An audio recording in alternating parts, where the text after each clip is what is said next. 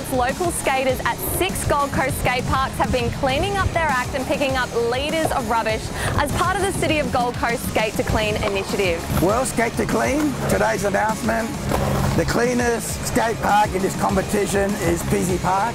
We're going to celebrate it this Saturday, 11:30 a.m. There'll be music, skating demonstration, sausage barbecue, and so much more fun, and also you can learn how to skate as well.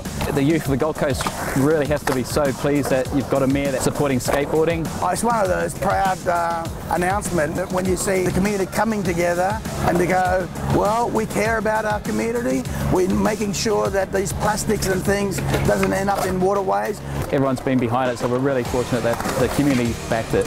And here's the announcement. We're putting up lights so that when it's nice and cool, we're going to turn the lights on and make sure that people can come after work and skate at Pizzey Park. These guys will be able to get out of the heat, skate at night time. It'll just give it a real buzz down here.